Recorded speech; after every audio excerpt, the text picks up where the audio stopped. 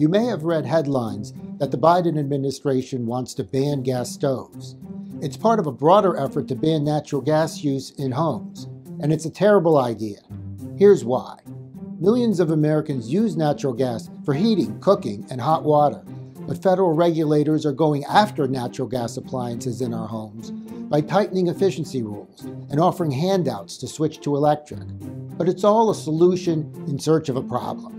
Natural gas is an abundant and relatively clean source of energy and is 3 times cheaper than electricity to power appliances. So forcing a switch from gas to electric appliances has little, if any, environmental upside, but it will take options away from Americans and raise the cost to power their appliances.